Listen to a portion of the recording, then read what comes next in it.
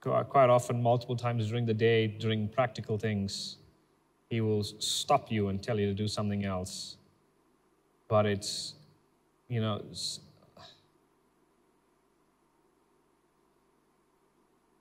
lot of Christians only get that like once in a while, maybe once in a couple of weeks, once in a couple of months, once in a month, something like that.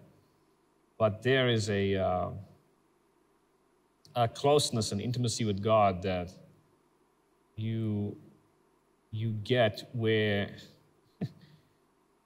he stops you from brushing your teeth and says, do this instead.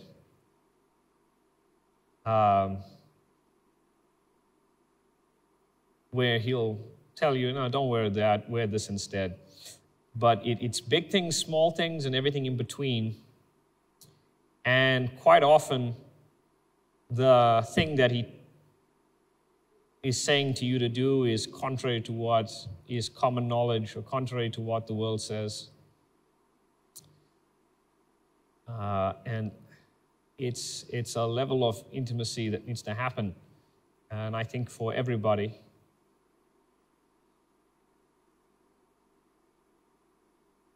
it's got to happen multiple times a day. You got to get to that point where everything has him in it. And you'll know if he's in it is when he gives you a suggestion and you take it for everything. Doesn't give the suggestion, then he feels like he cannot give you a suggestion. Jesus. Yeah, the Holy Spirit is very soft and easily grieved. If you, even just once or twice, he gives you a suggestion, you don't take it, he will withdraw and not give you a suggestion for a very long time after that. Because you will unintentionally grieve him.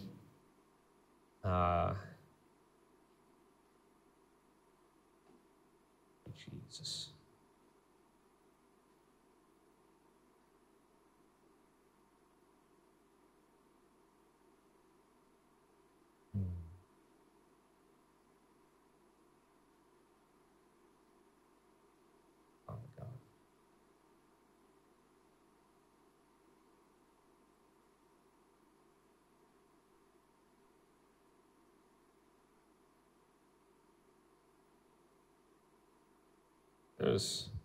There's some Christians, even in this room, and those online, they like to do silly things. God tells them to do something or not do something, they want to do it anyway to see what would happen. I have never done that because I think it's stupidity. But they do it like sort of like a teasing thing, and I don't think God likes it very much. It means you're untrustworthy.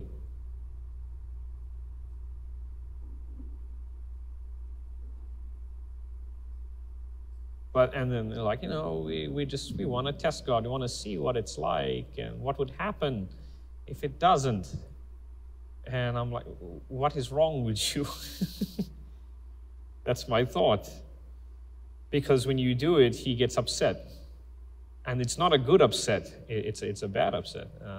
Sometimes he's hurt, sometimes he's angry. And, the more you take the suggestions from God, you can bargain with the suggestion. That's not a problem. Why can't I use this one? Told me not to use. Why do I need to do this? And he'll give you an answer. Sometimes he won't, sometimes he will.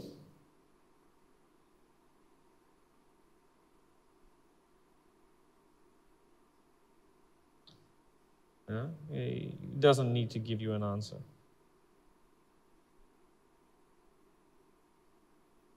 Jesus.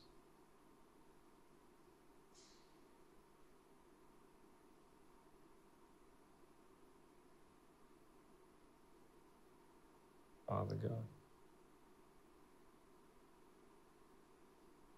But if you've missed a suggestion before, either through, curiosity or something else, or just because you dismissed it, not knowing whenever he speaks, you'll know that it was him that suggested it, and the thought did not come from yourself, often because it is absurd. When I say absurd, I mean it just doesn't, it flies against common knowledge, or flies against what you know to be right, or what you know to be correct. So if you've done that, you can apologize to him now and rebuild. And the suggestion will come quickly, it will come soon, hopefully before the end of today, even before the end of the service it can happen. It happens real quickly. It doesn't have to be big. Sometimes he'll say, don't use that pen, use another one. But the trust is built through multiple small things. And it layers up. And the closer, every suggestion brings you closer to the perfect will of God.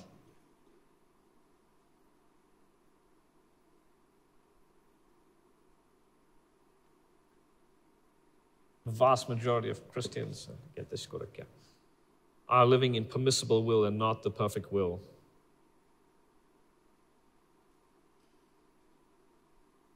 Jesus.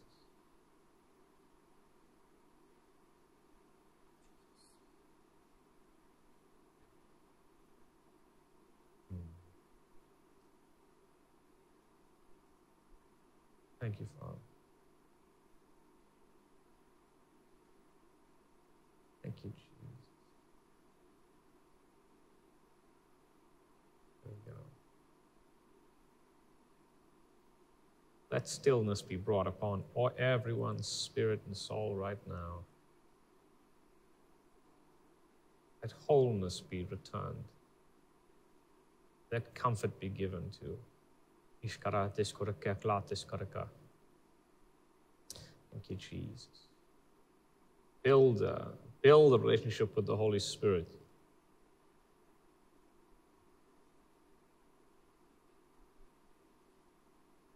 And more importantly, from my side, learn to identify the voice. Learn to identify the voice.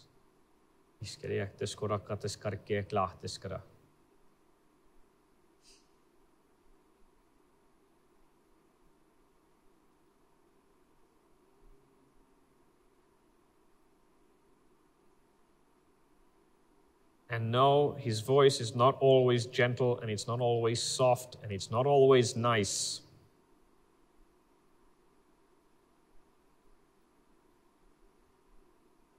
The Holy Spirit is the one who killed Ananias and Sapphira.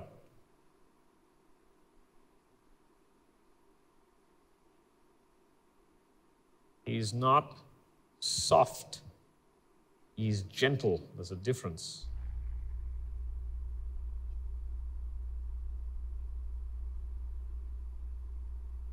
The Holy Spirit is the one who spoke through Paul and his aggression in his writings. The directness in the writings is from the Spirit of God.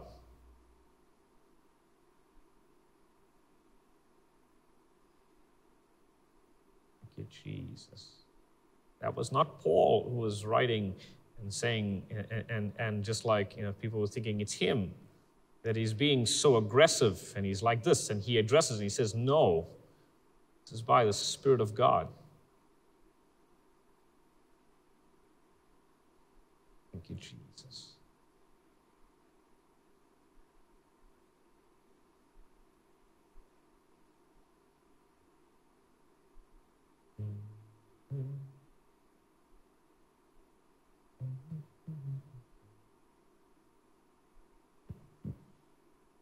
God is showing some people right now the times that he has nudged them into doing something, saying something, and they did not do it. For quite a lot of you guys, he waits there right at the last time where he told you to do something. He's still waiting.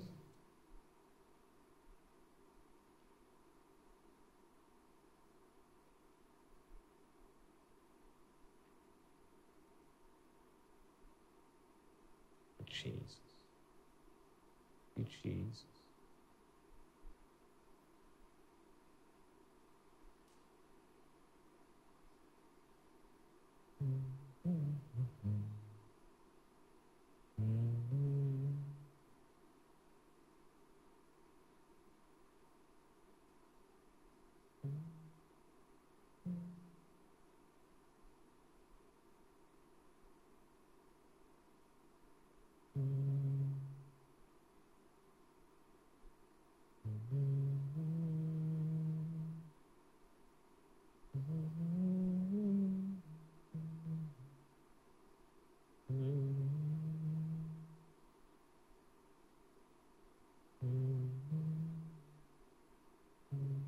Thank you. Amen. At least I think that's finished now. Father God.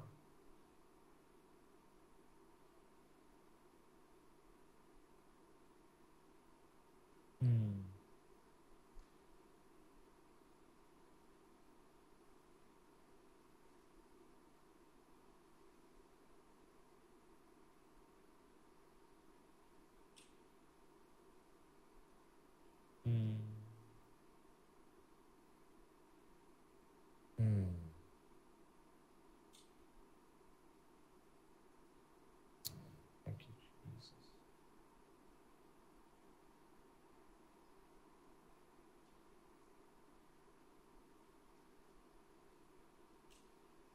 Thank you, Father God.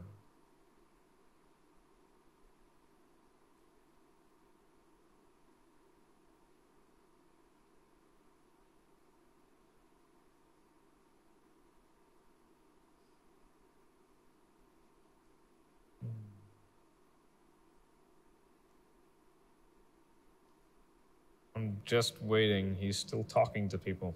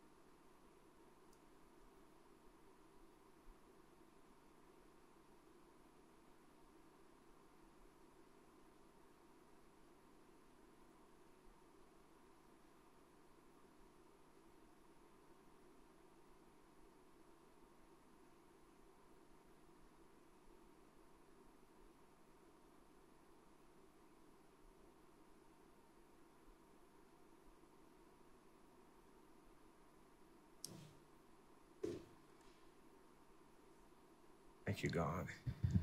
Amen. You know, I'm over here trying to shorten services, and God is over here extending them unnecessarily.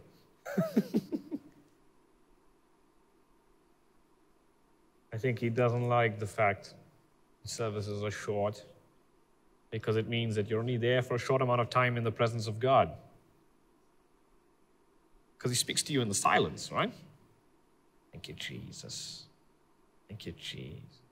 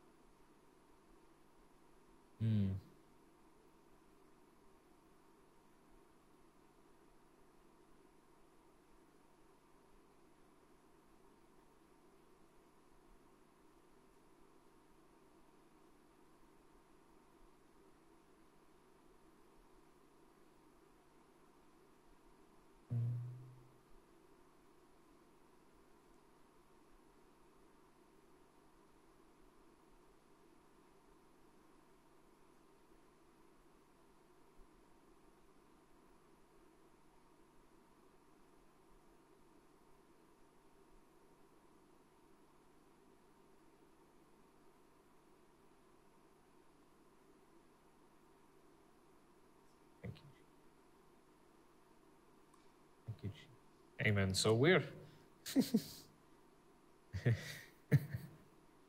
Thank you, Jesus. Not yet.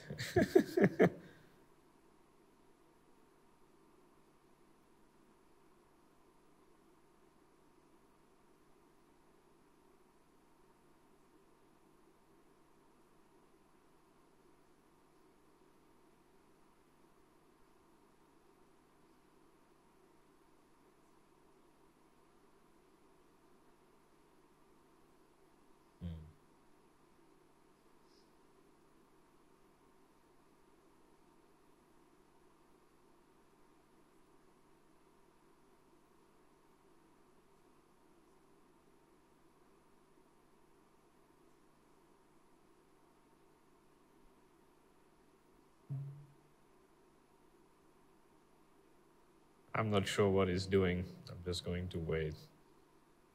It's not letting me speak anything just yet. Thank you, Jesus.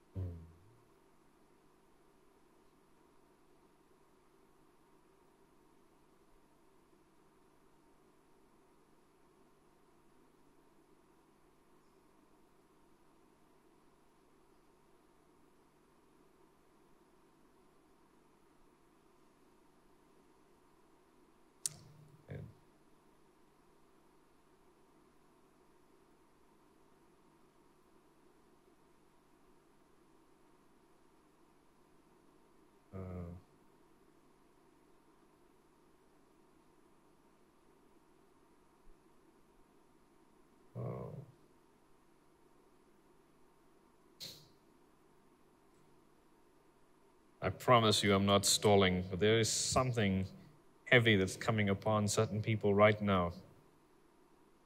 You can feel it in your neck and your shoulders. It is real heavy. Most of the people,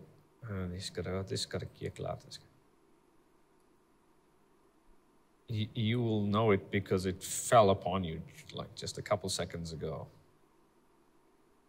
There is something it's sitting upon. It's not a yoke in that it's painful. It's a good heavy. Thank you, Jesus. Thank you, Jesus. He is blessing certain people, I'm guessing.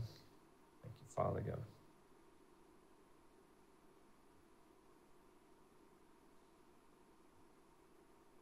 It's falling upon people.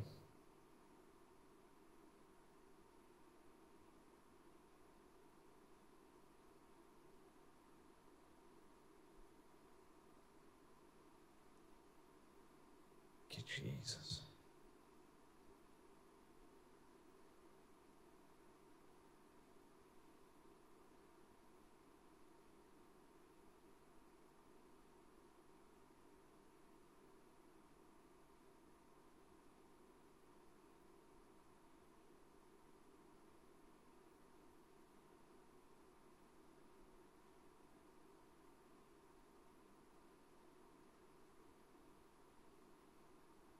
And release the angels of God to go and do.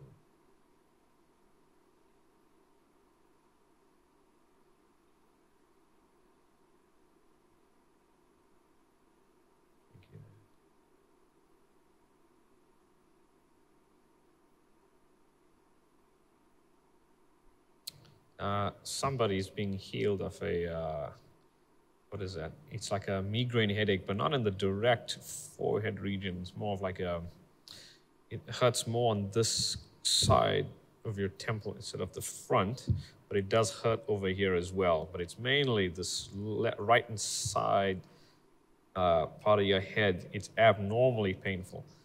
And no one knows why it hurts. The doctors can't figure out why it's hurting. You are being healed of that now. I'm not sure if they think this or if it is this, but there's like a blood vessel that's ruptured. That's being healed now. On the right-hand side, right there on the side here. It's like a ruptured blood vessel, something, I don't know. It's not supposed to be bleeding, but it's being healed now.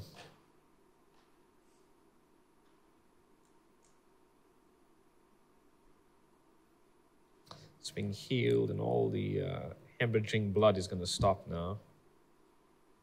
Thank you, Jesus.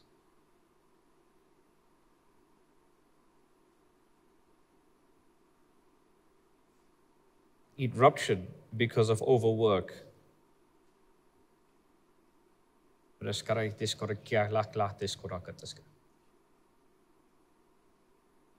Even you work without taking a day off.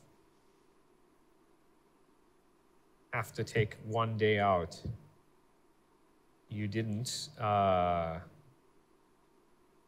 and you worked to the point that it caused physical pain. And you pushed hard and caused problems. And it would have killed you early if you weren't. I'm not sure if you're in here online, but if you it would have killed you if you weren't here. Jesus.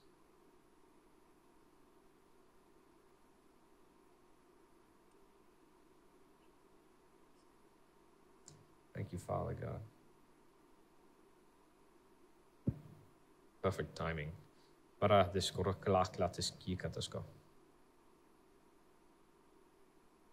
Another person. It's like a popping in the left ear. It's not deafness, it's like a popping in the left ear. That's being healed now as well. Like I don't know what that is, but it's like a popping. That's being healed in the left ear as well. Someone else, it's not really a sore throat, but it's sort of like something in your throat is irritation right inside, back right inside, this side.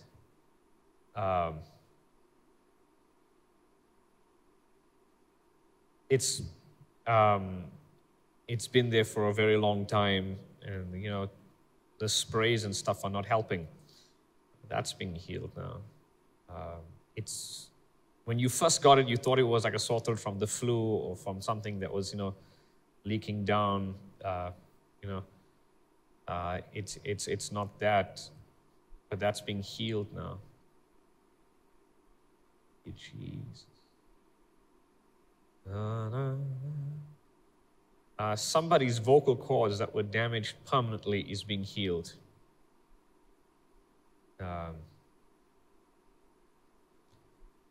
You shouted excessively for something. I'm not sure what it is, but you shouted excessively for something. It caused permanent damage.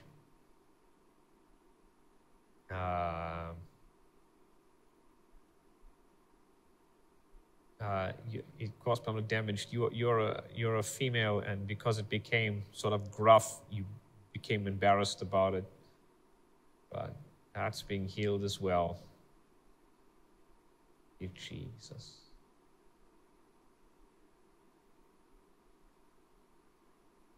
Somebody else separately from you has a damaged vocal cords due to drug use.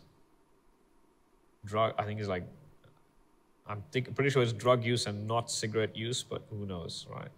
But from smoking something, it damaged the vocal cords. That's being healed as well.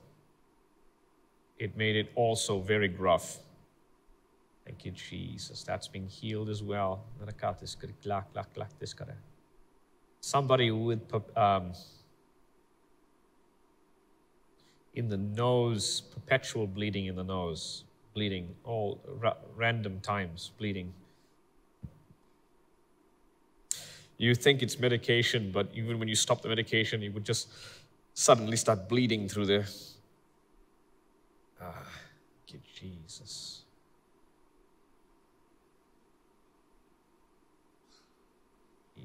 Bleeding through the nose.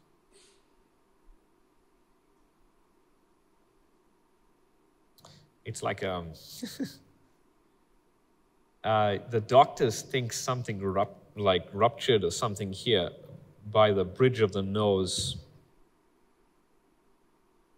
and they think that's what's causing the continual bleeding. Jesus, that's being healed right now. But you think, it's because you ate moldy bread or something, and you don't want to say anything. Jesus.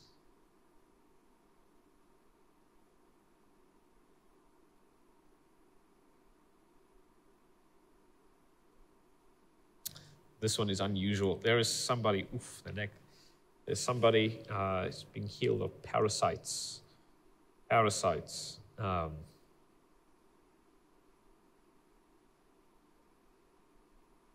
Parasite. It's not like a worm. It's like parasites. I don't know what that.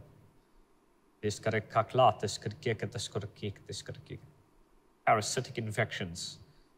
You're being healed of that right now in the name of Jesus.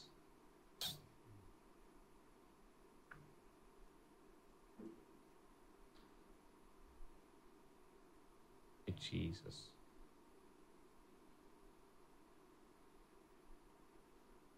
Jesus. There is another person. This one is crazy. There is another person watching, and the doctors have told you you have a brain tumor, but you know that's not right. And you are correct. It's parasites as well. This is a separate person. It's parasites. The left-hand side here on the top, the left-hand side. You think it's the doctors think it's a brain tumor, and from all the scans and all the X-ray, I don't know, the scan thingies, you think it's they think it's a brain tumor, but it's actually parasites. Thank you, Jesus.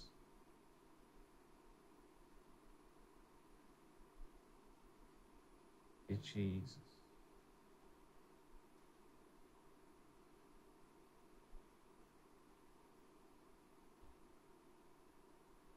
There's another person watching. You have, what is that? Gangrene. Gangrene on the right-hand side toe. Right inside leg, the big toe, something, and you are again. You're terrified of them amputating the leg from the knee down. Jesus, Jesus, Jesus.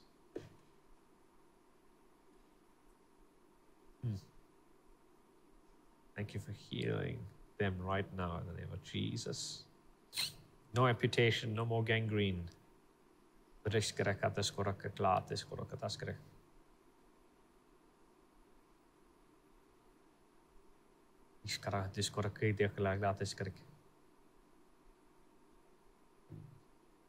somebody else needs healing or something like that, you know somebody, you can tell them to connect to the live stream or something so that they can get their healing as well. There's some strange healings going on tonight.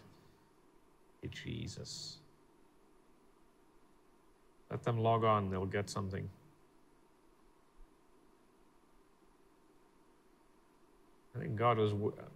I think God was waiting for these people Just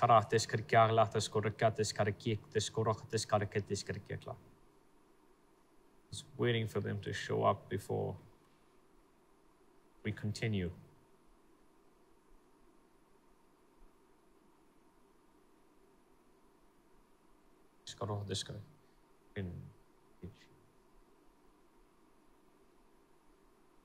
One more person, the cartilage is degenerating. It's especially bad in your knees. Degeneration. The cartilage is degenerating. I don't know what you call that, or what what the doctors call that. But it's all over your body, but it's really bad in the knees. It's like, it's degenerating, almost like dissolving, that kind of a thing. Thank you, Jesus. Thank you, Lord God, for healing the entire body, not just the knees. Jesus. Thank you, Jesus. Thank you, Jesus.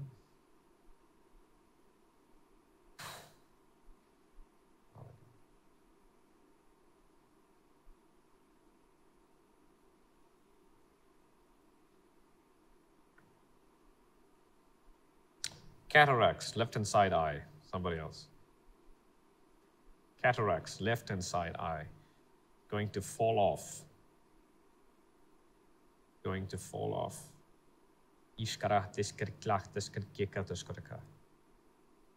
Cataracts on the left-hand side eye. It's going to fall off. Jesus. Complete healing right now in the name of Jesus.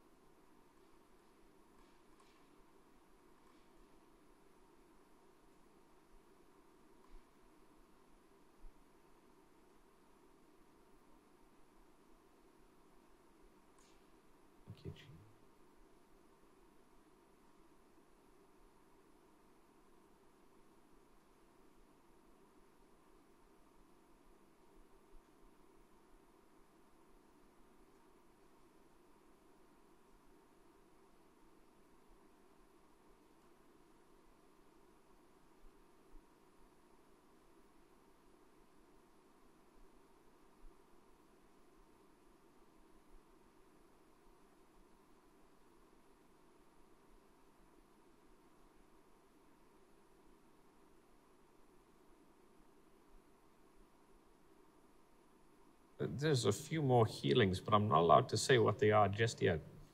I don't know why, but we'll have to talk about them later. Thank you, Jesus. Thank you, Jesus. Let all be well, let all be whole. You have come to set the captives free. Sight to the blind.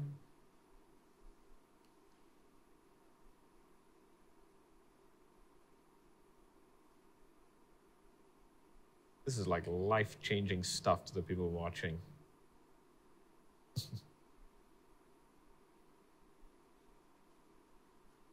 Life-changing stuff.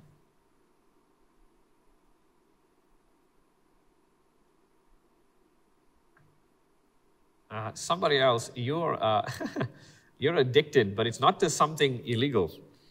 What is it? It's not cigarettes. It's not alcohol. It's something else. And you're addicted to something, you know what it is. You're actually praying to God right now for deliverance from it. And you were like sort of embarrassed to talk about it because it's not a crime and it's not like a common vice.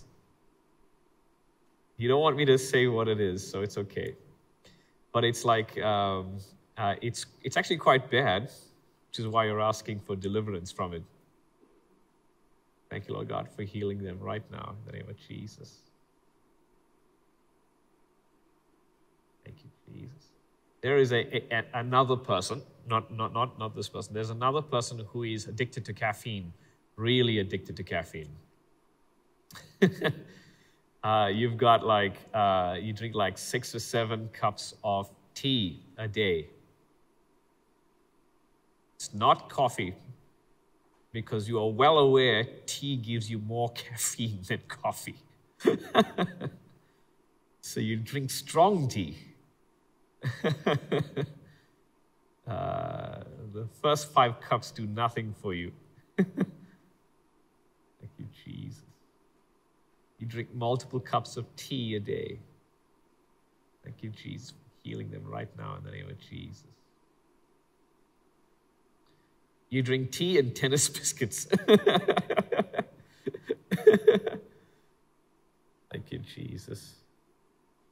And yes, no one suspects anything. Don't worry. Thank you, Lord God, for healing them right now in the name of Jesus. You got to have at least 3 cups a day or your head will hurt. Thank you, Jesus. Thank you, Jesus. You heal all their diseases. You deliver them from all affliction. And you loose the captives from all bondage, including the bondage of addictions. Thank you, Jesus. This one is crazy. First time I'm praying for this one. There is somebody watching. You have, it's a shopping addiction. But it's not like a funny shopping addiction. It's like an actual shopping addiction. And it's causing turmoil, not just to you and your finances, but also your family and those around you, those with you. You can't really be trusted to be left alone because you'll buy something. You may not just go to the store. You'll also do it online, and it's caused a lot of pain. But it is an actual shopaholic problem. Thank you, Jesus.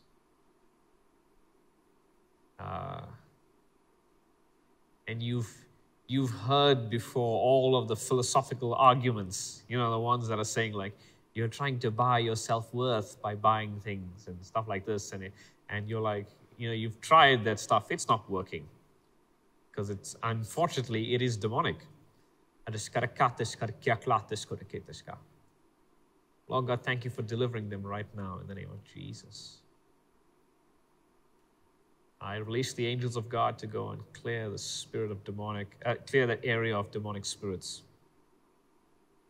Release the angels of God to go and deliver the person. It is actually demonic. Thank you, Jesus. Thank you, Jesus. Thank you, Jesus.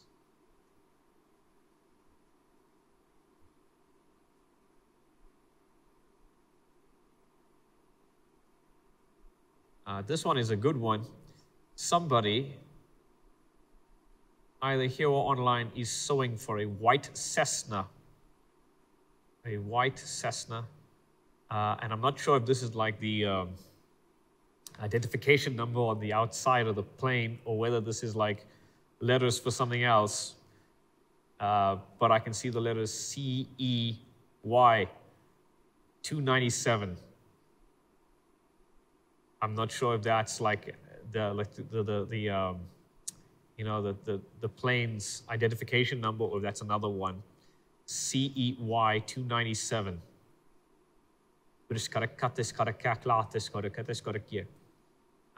It is fairly new. It's hasn't seen a lot of the skies, but it's fairly new, but it has been used before. Thank you, Jesus.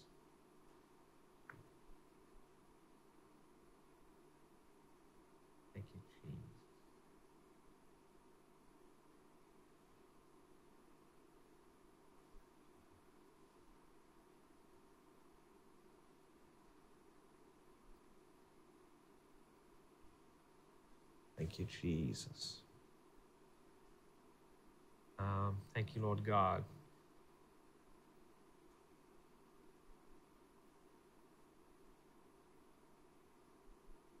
There's also, this is specifically for people who are in the building There is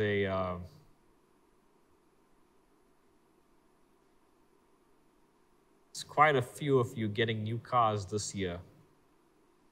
Jesus. Quite a few of you getting new cars this year. Some of you have sowed for it, and some of you have not sowed for it. But there's quite a few of you receiving new cars this year. Thank you, Jesus.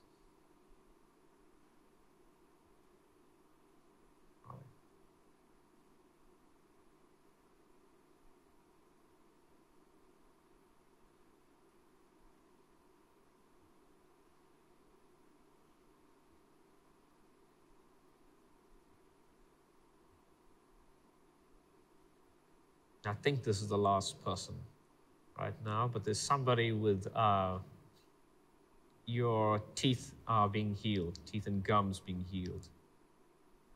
Thank you, Jesus. Especially someone on the bottom of the mouth is being healed.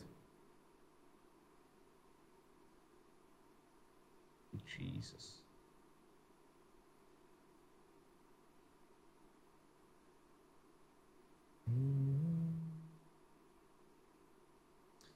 Jesus.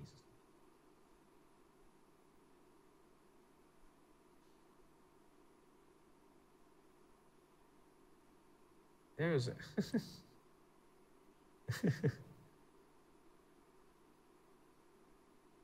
I'm trying to continue. I think there's a whole bunch of people who are pulling from me now. Thank you, Jesus. Thank you, Jesus.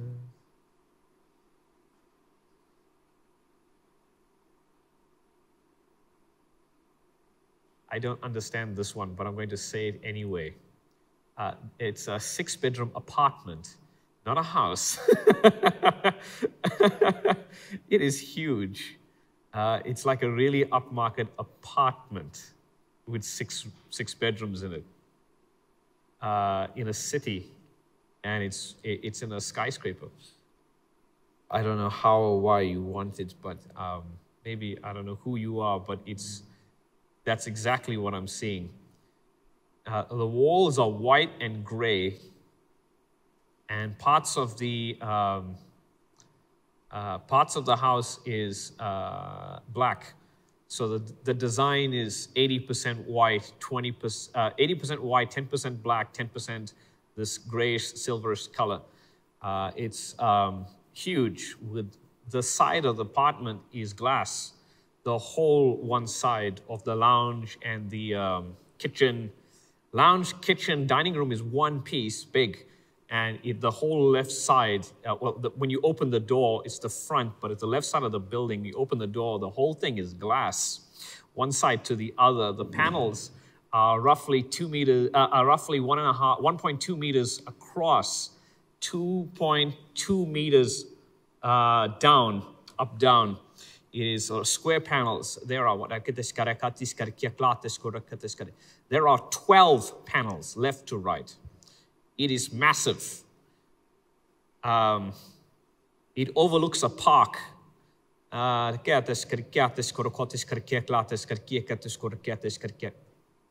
The staging of the apartment has, it's like a brown leather couches. Very similar to the the chair thing I'm sitting on, but it's like a very beautiful brown leather couch. It's very tough leather. You know, it looks like a buffalo kind of a leather. It's long, very long. It looks like a 12-seater C-shaped couch. The table in the center is a glass table, 2 layers, rectangular, angled.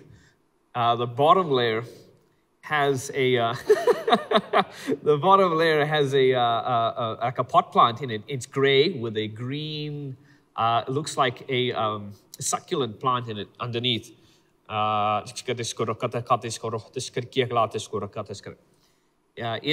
is a single gray fridge in the kitchen instead of a double fridge to match the design of the closet cupboards shop fitting. This is beautiful. The granite that is on the kitchen table matches the rest of the house. It's gray and white, little flecks of black in it. Everything is hyper monochromatic except for the couches, the succulents, and the paintings, or like modern art style of paintings. It's not classical paintings. No frames on the paintings.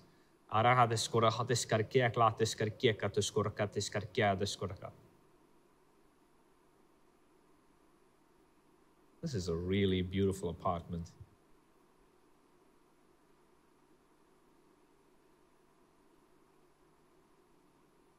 Thank you, Jesus.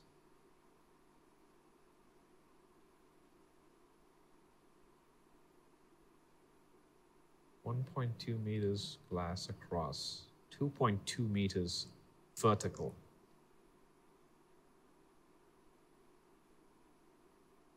Thank you, Jesus.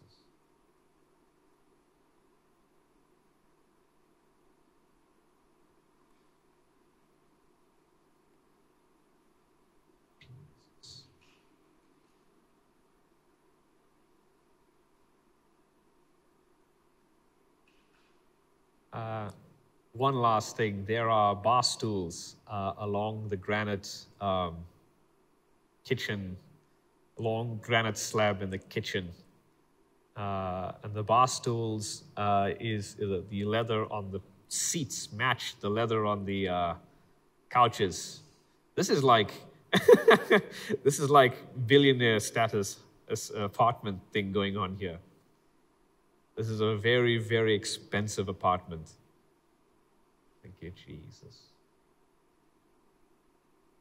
It's spectacular.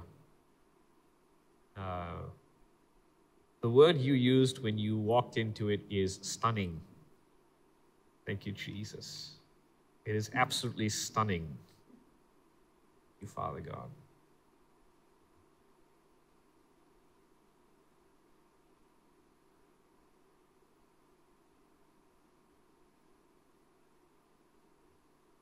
Whew.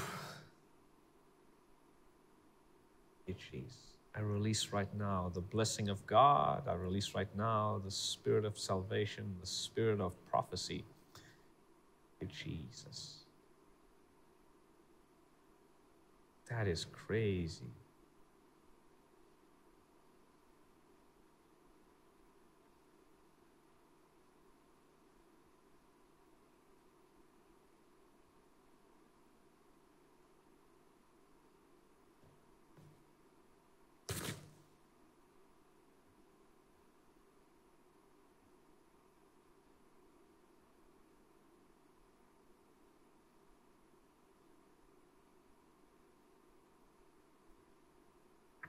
There is another person. I really like this. I'm trying to close. There's people asking, what about me? What about my thing that I sowed for? What about my house? So he's answering some of the questions, right? There's somebody, I'm not sure if you're in here or if you're watching online. It's not really a log cabin, wooden cabin thing, but it is like one of those chalet things out in the woods. It's got a thatch roof. Very classic. Really, really high thatch roof. With the point, that kind of a, you really, really, really like those chalet holiday places in the mountains, and you want one of those kinds of things for your house. The walls are like the exposed brick kind of a things, but not like the small, not face brick, like those big, like the big bricks. I don't know if that makes sense. Like those really, really large bricks, and it's got, the wall is like textured because of the bricks, concrete in between, fireplace. Thank you, Jesus. The bricks are sort of like that beigeish, whitish color. Big bricks, those kind of things. It's very classy. It is very classy, but it is also like rustic looking because of the mountain, a chalet look to it. Parts of the floor are exposed concrete, smooth and exposed concrete. No, no carpet, no nothing. You just like the smooth concrete thing. And you've got like plush carpets on parts of it, big plush carpets.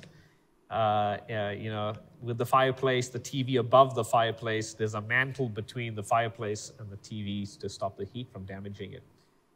Thank you, Jesus. The left and right hand sides of the fireplace have wood storage units. They are shaped to match the rest of the the house with that rectangular, like squarish rectangular look to it. I can see. You understand because you're listening, but it's like a rectangle, but the top part it's got like that little triangles on the top, so it's like a pentagram sort of a thing. But it's quite beautiful. But you keep the wood in there for the fireplace in the center. Like the previous one, the lounge and the kitchen are one piece. It's not like the apartment where it is long and rectangular. This is more of a squarish kind of a thing. So you've got the lounge on the right hand side, the kitchen on the left, and in the back you have the living edge dining room table. It's a wooden living edge dining room table. It is really beautiful. Thank you, Jesus. Thank you, Jesus. The table seats 6 people. It's not huge, but it is big. It is big. Thank you, Jesus. It is 3-bedroom, 2-bathroom. Thank you, Jesus.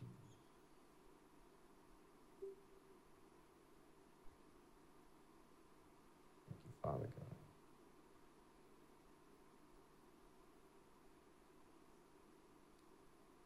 God. The person praying for this house has a white bucky.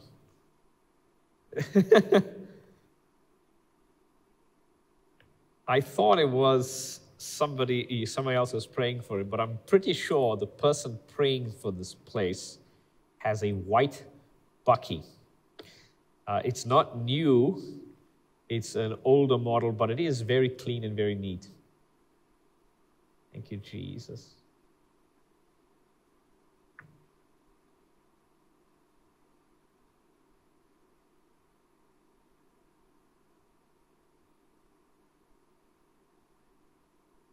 Thank you, Jesus. Thank you, Jesus. Somebody else is being healed of colon cancer. Somebody else is being healed of colon cancer. Cancer of the colon, inoperable colon cancer. You will live and not die, but declare the word of the Lord. Thank you, Lord God. They are healed completely. Thank you, Jesus.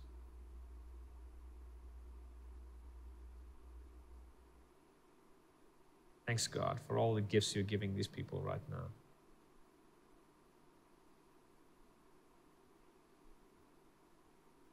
That's the last one. Thank you, Jesus. There's another one. On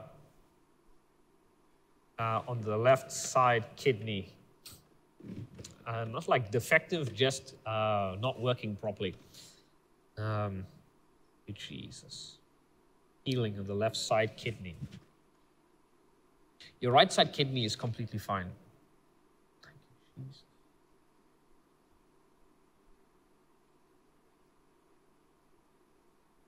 And it causes a lot of pain as well. Thank you, Jesus. I release the Spirit of God to heal everybody else as well. I release the angels of God to go out and fetch the healings, fetch the body parts from the storehouses in heaven to replace them. That is that which is broken. I release the angels of God to go and clean the atmosphere of everybody watching, the atmosphere of this room and everything everywhere else, and all the cars as well.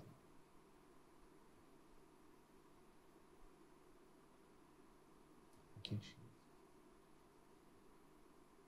Escarates corcaclates carquecates corquetes carquetes coracates carquetes corcaclates carquecates Jesus.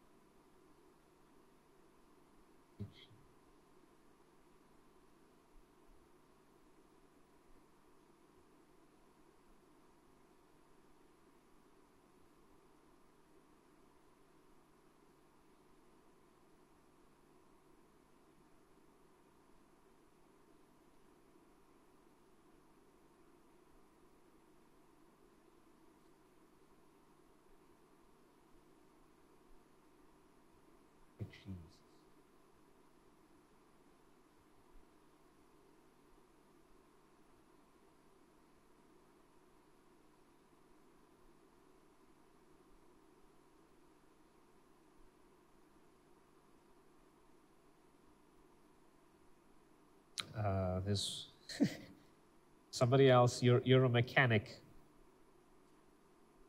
You're a mechanic and you've not had a job for a long time. I'm seeing 6 months. You've not had at least you've not had a real job in 6 months. Let's put it that way. You are in desperate need of help right now. Whatever savings you have had has been exhausted. Jesus. Lord, I release the Spirit of God right now to help them right now and do the right thing. Either fetch clients for them or assist them to move forward in doing things the right way.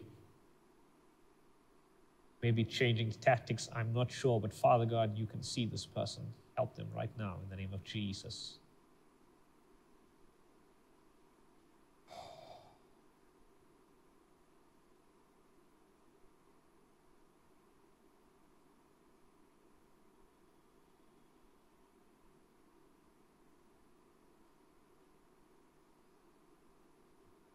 Spirit of God, breathe upon us.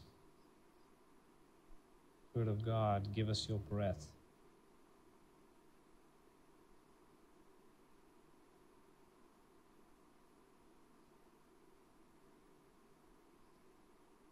This one is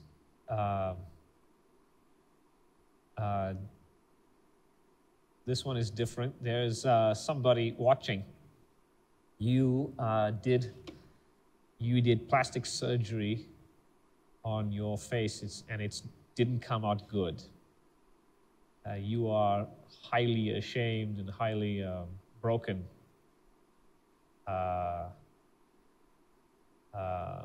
You really thought he would make you look more beautiful, but actually it didn't. You really, really hate yourself, hate what you look like, rather. The Lord says he can heal you from that. You've been asking if he can heal you from that because you messed up yourself. Thank you, Jesus. Because of this whole thing, your self-confidence has been broken and things like that. And the Lord says he can heal you from this. He can fix everything, put it back the way it was. Thank you, Jesus. God says you got to give it to him. Give it to him, and you'll put it right. One day you'll wake up with your old face again. Jesus.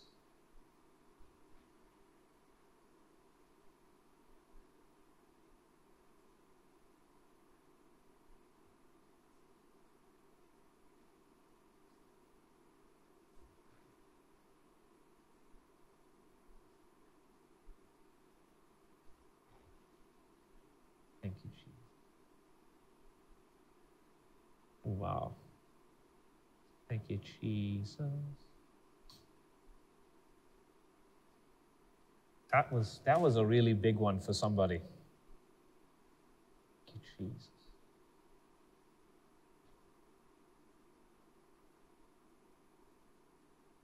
That was very, very important. Thank you, Jesus.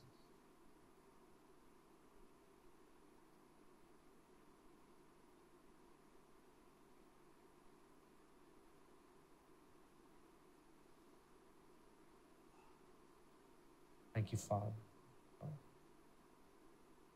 Now I can. Thank you, Jesus. Amen. I think now, I think we can continue now. Thank you, Jesus. That took, wow.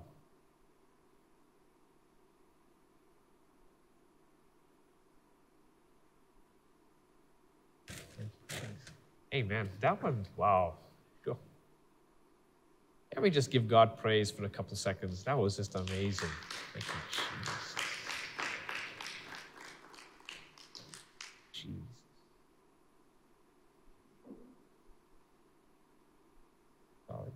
We can, well, the good news is it's what I was planning to teach is really short, but I mean, like God just really wanted to touch some people. But the last one, I could sort of feel their heart.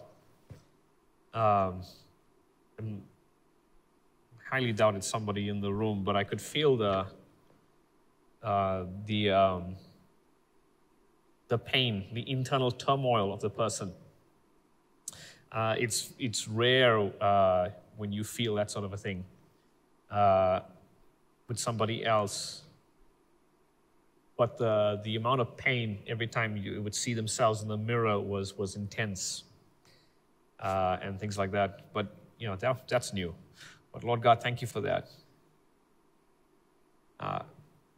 We're talking about angels, so don't worry. We're not going to go too long. I'll give you one or two pieces so that you guys can put it into action. We're talking about angels. Last week we spoke about that you need to activate angels, otherwise they do nothing. That we do not, nobody in the Bible is taught by angels, otherwise it's wrong. As Peter and Paul said that. There are no female angels. We spoke about different kinds of angels. The first thing I'm going to speak about today is, first misconception is we do not worship angels in any way, shape, or form. We do not worship angels in any way, shape, or form.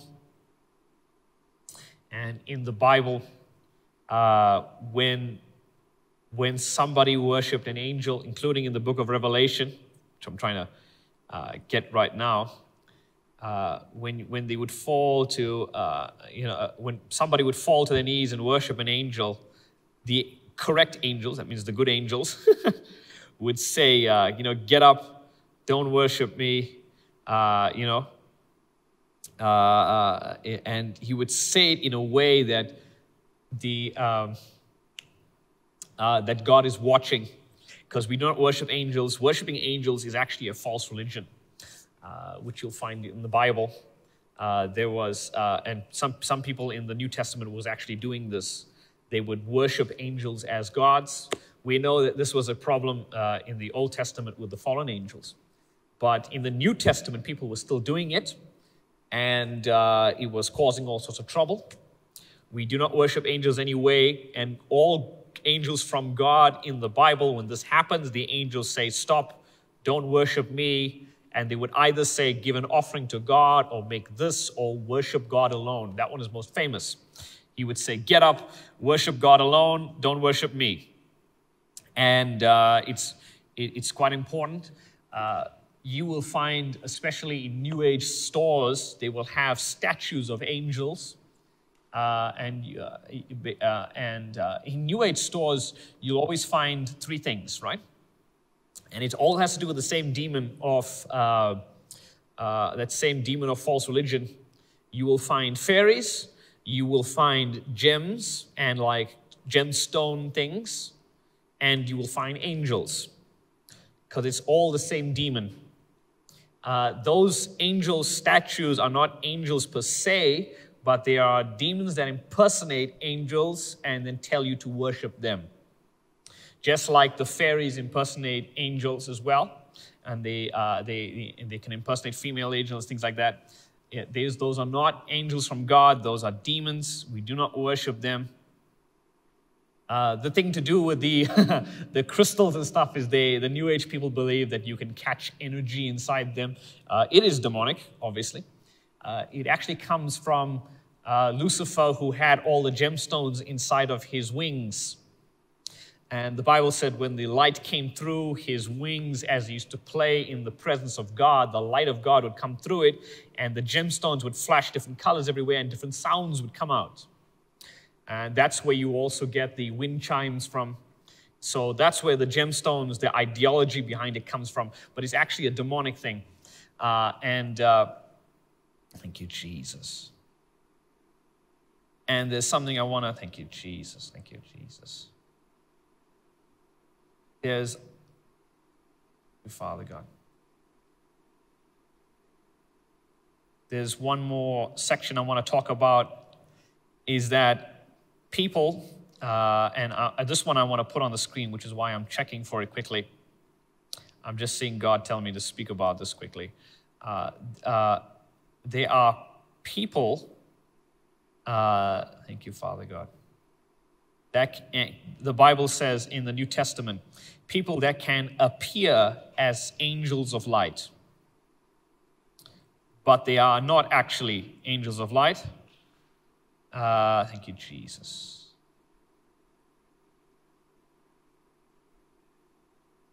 Two Corinthians chapter 11 verse 14 says, "And no wonder Satan himself transformed himself into an angel of light. Therefore, it is no great thing if his ministers also transform themselves into ministers of righteousness, whose end will be according to their works." There are, you have a passage of scripture, and you'll find this in the New Testament. The apostles warn the people that a false minister can appear as if an angel. And you will find this often, especially in Africa, but it's all over the world, but all over Africa. One of the demon spirits that come upon somebody make them appear as if they are the ones doing the miracle. And when this happens, the person who is possessed will sometimes use the name of Jesus, but they will talk excessively about anointing. And they will talk excessively about spiritual concepts that are in the Bible, but not about Jesus specifically. They will often speak about the kingdom. They will often speak about the anointing. They will often speak about power. They will often speak about double portion. And they will speak about Elijah and Elisha. And they will often speak about mantle, these kinds of things. But they will give no glory to Christ about it. And they will speak about God, but not give glory to God. And this spirit will come out of them when they pray for people. They will often work in water spirit kind of a things. In other words, they'll give them stuff to drink to have them be healed, or they'll give them stuff to drink to be delivered. When they pray for people, the person can scream and fall down and stuff like that, but actually it's a spirit not just touching the person, but actually possessing them. It's a very big thing in Africa as a country. Because that's how that spirit works. It's a mermaid demon.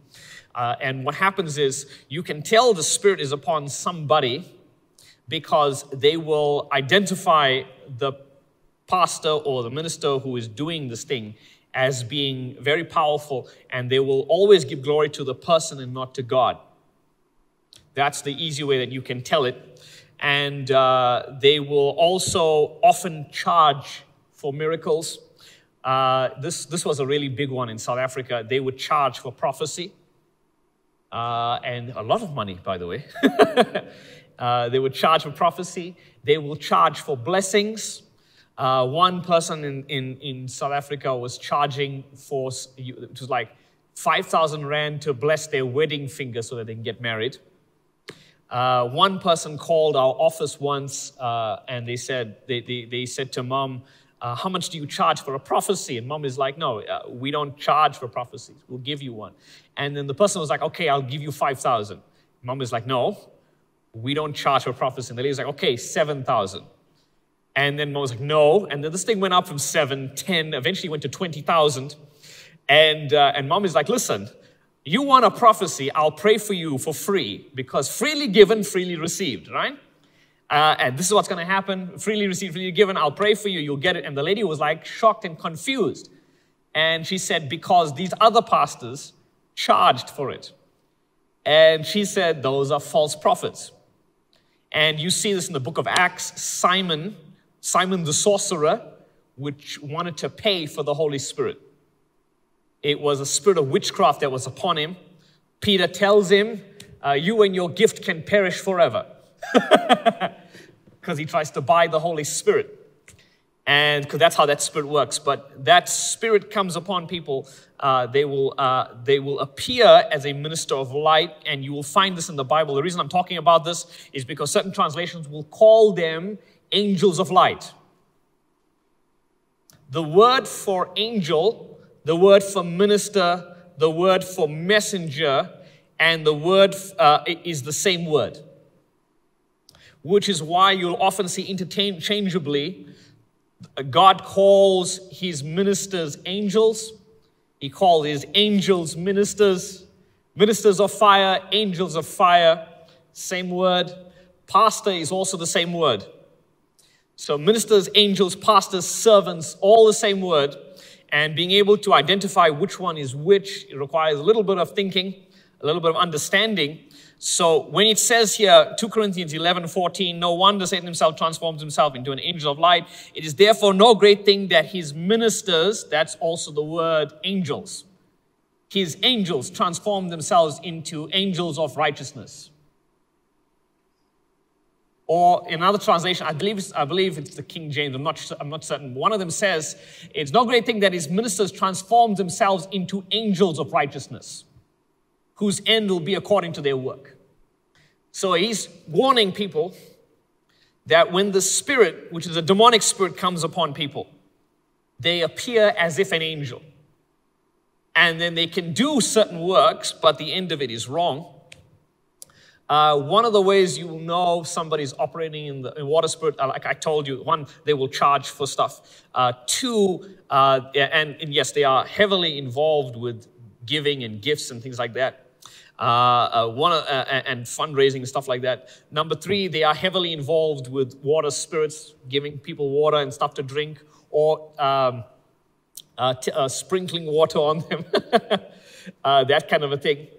That same spirit, the people around them will say that this pastor or this apostle or this person is very powerful but give no glory to God, and things like that. And there's very little God involved. And another one is the people that are prayed for often end up worse than they began. They are healed of the one disease that they had, but now they have another problem that's worse. You see this often. They come for healing and things like that. They get healed of this problem, but now suddenly they have an addiction to alcohol. And they can't understand where it came from, but they are 100% addicted to it, and it crushes them. That spirit that often possesses them and makes them worse than before is the Python spirit, which is why it's often alcohol addiction, drug addiction, that sort of a thing, but it crushes their lives, and it slowly strangles them from what they have. And that's, there's a lot more inside there, but I don't really want to get into it. That's the reason I wanted to explain this. We don't worship angels, and it is possible for people to come in the form of an angel, or in this verse here, it's possible for angels to come in the form of people as well, if you flip it over, and teach them things, which is why Paul and Peter say, don't listen to an angel if they try to teach you, right? It is, it's quite dangerous, right? Now, you can, if you want to learn more, if you want to learn more about this, you can read this entire chapter for yourself. Thank you, Jesus. Thank you, Father God. So we don't worship angels, and angels do not teach humans. Very, very big, very, very important. The last time that an angel accepted worship was with the fallen angels, which is why we believe that when a real angel comes, a godly angel, one from God, a servant of God, comes, and you try and worship them, they say, no, don't worship me, worship God alone, because all angels are 100% aware of what happened the first time. and that God himself grabbed them by the collar and put them into utter darkness forever. They all watched it, they all knew it, so they don't want to be involved, or they don't want to be caught with that same thing again. Because if, they don't want to be involved with the other angels locked up in Tartarus, if this sort of things happen, God is watching, God knows, and God is going to judge in that manner. So in order to protect themselves, they say, Lord, I am not accepting this worship, worship God alone. We know angels themselves all worship God. Isaiah 6:2-6 says that the seraphims, which have 6 wings, they worship God continually. It says here, verse 3, holy, holy, holy is the Lord of hosts. The whole earth is full of his glory. This is incredible, especially for the last days of the world, because, thank you, Jesus. Thank you, Jesus. Because these same angels, you could put in Revelation chapter 15. Revelation chapter 15, these angels that are close to God and the ones worshiping God are the ones that carry the judgment from the throne of God and give it to the other angels that administer it. So Revelation chapter 15 says, Then I saw another sign in heaven, great and marvelous, 7 angels having the 7 last plagues, for in them the wrath of God is complete. And I saw something like a sea of glass mingled with fire, and those who have the victory over the beast, over his image and over his mark and over the number of his name, and over this standing on the sea of glass having harps of God. Verse 3 says, They sing us the song of Moses, the servant of God, the song of the Lamb, saying, Great and marvelous are your works, Lord God Almighty. Just and true are your ways, O King of the saints. Right? Now, this is important because you cannot enter the presence of God without giving God worship. Even the angels have to give God worship when you enter the courts of heaven. When you enter the courts of heaven, you always give God praise and worship. He is the King. Right? It's kind of a disrespectful thing to just come up to God and say, Lord, help me with this. And you didn't give him praise.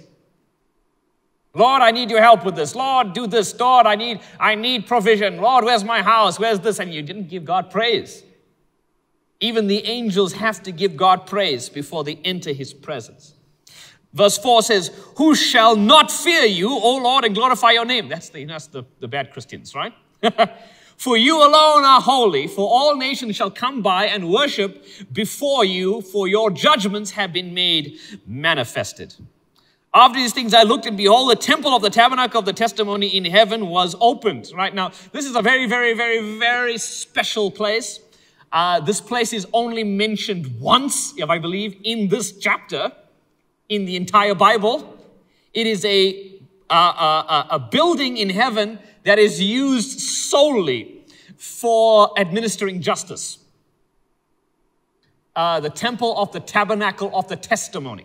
The one thing that we know about this temple of the tabernacle of the testimony is this is where the books of everyone's lives are kept. That means from the time you are born, God writes a book about you. King David says this. He says, the books of my testimony are kept in the tabernacle, right? And he says, the books that have every day of my life, all of the things I'm ever going to do that's written here, your entire life story is written in this book. It's kept in this room. And God, out of this room, administers justice. So all of everybody's lives that you ever did, there's technically, I believe there's 2 books, right? I believe there's 2 books. There's one book that of the stuff you were supposed to do, and another book that's written of the stuff that you actually did. And we know this because it's written about, there's a scroll that everything you do is written in the scroll. And the people that write the scroll are the angels. They watch and they listen to everything that you're doing, everything you're saying. Malachi speaks about it. He says, everything you say, everything you do, every time you act, and every time you don't act and you were supposed to act, gets written down in the scroll. So the angels are writing the scrolls about you. And, this seems kind of like betrayal, but it's not really betrayal. But the angels that write the scrolls about you are the ones assigned to you. So the ones that's following you and protecting you is also tattletaling about you to God. They are watching everything that you're doing, and they're writing it down. And just like there are demons that write down everything that you're doing, trying to attack you about it, those types of demons are called hateful birds or birds. Those familiar spirits are writing things about you, and the angels are writing things about you. And they give a report based upon what you did and how you said it, not just what you're doing here on earth between other people, but also between them, whether you could see them, whether you knew about them. They write this down. And this is the next point. Angels are investigators. And we will come back quickly over here, back to the story, because what's written in this book, written in this room, is thank you, Jesus. What's written in this book? Thank you, Father God. Thank you, Jesus.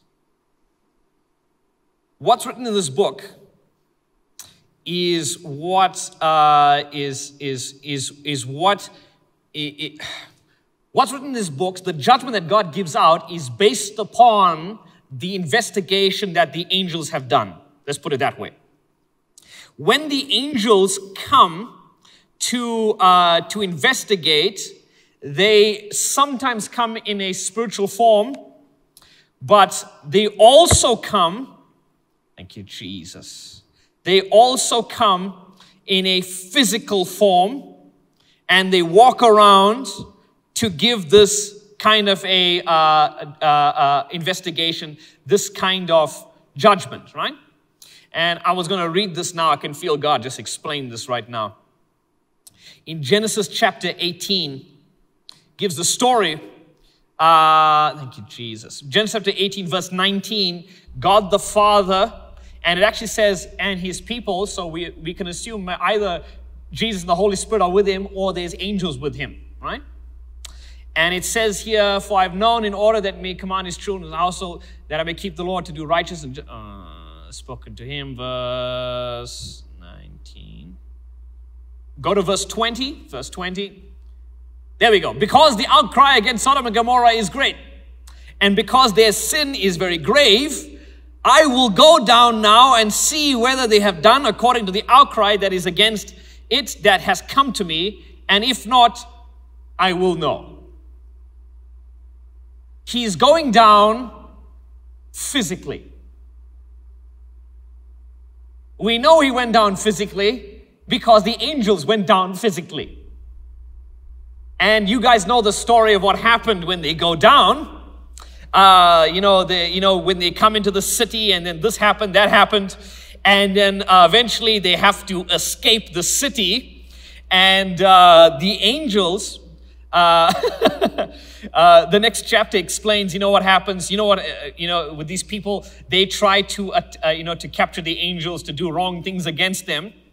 The angels release a power of God in chapter 19, verse 11. They strike all of the perverted guys with blindness in order to escape. Now, how they strike them with blindness, I'm not sure, but multiple times in the Bible, in order to escape, angels blind people. We see this with Saul. We see this in the Old Testament as well. When the armies came against Israel, the angels blinded all of them. I think it's Elisha, the angels blinded all the people. They all had to put each other's hands on each other's shoulders, and they led them into captivity, and then opened their eyes again. They said like, oh no, we've all been captured. Which I think is kind of funny, right? But here we can see angels have this power. The ones that come down to investigate will strike with blindness and disappear or escape so that they have enough time. The next one says, then the men said to the Lord, have you anyone else here, son-in-laws, daughters, whoever you have in the city, take them out of this place. This is a judgment that the angels are giving. So the angels are watching, then the angels came, these same angels that are watching came down physically in form, found out things are a lot worse than what people have been praying. And when this happened, they are like, listen, we are going, and the next one says, we will destroy this place. The angels have decided. When he says we, he means heaven's armies. God the Father is going to drop fireballs on there. What I find incredible is when you go and research this area, they find in this area pottery that has been glazed. And then they were like, okay, it's glazed pottery, la, la, la, la. And then the people were like, hold on, wait a second. Glazed pottery was only invented a lot later in life. And then they were like, what's going on here? And then they tested it. And one guy took a piece of pottery and he took it to America to be tested in one of those things. And then the guy was like, he thought they had taken it from New Mexico and from certain areas. And they said, why did you think that we took this pottery from there? And the guy was like, no, you see, we have lots of this pottery because when we test nuclear weapons, the explosion is so heavy, it causes this glazing, but only on one side instantly. So you must have gotten it from this area where we do testing. And then the guy is like, no, actually, I took it from Sodom and Gomorrah. And the guy, and the guy testing it was like, are you sure? Because this looks like every other rocks that are in this area. When this fireball comes down and it just destroys it, it gets glazed on one side and it creates this glass, pottery, whatever it is. And so we know that when this thing was blown up, it was like a literal fireball in an instant, destroys this whole area. And so the angel says, we heaven, that is like not specifically the angels, but we heaven are going to destroy this place because the outcry against them has grown great before the face of the Lord, right? And the Lord has sent us to destroy it. In other words, these angels are not just coming to investigate and coming to check the area out to see whether it's really that bad, but also they are the ones radioing heaven to call down the fire strike. That's why he says, we are the ones sent to destroy it. In other words, we have been sent to get you out. Once we're out, we will tell heaven and they will drop the bomb. So we have here a hierarchy in the army. You have angels that are investigative, that are like spies. You also have angels that are recording information. And you have angels that are sending commands back to heaven based upon intel back to heaven. This is like a military operation. Because the host of heaven is an army. And you have this army with you all the time. They're always watching, they're always recording, and they're always reporting back and telling them what to do. The next line says here, so Lot went out and spoke to his son-in-laws who married his daughters and said, get up out of this place, for the Lord will destroy the city. But his son-in-laws seem to be joking, right? Because remember, these people don't believe that God is watching. Because they've been doing what they wanted. They believe God is not watching. We know how perverted this place is because all the daughters are all virgins, even though they are married to these guys. These guys doing things with other guys. Right? Next slide. The morning dawned. The angels urged Lot to hurry and saying, arise, take your wife and your 2 children who are here, lest you be consumed in the punishment of the city. So they are well aware. They know the firestorm is coming in the morning.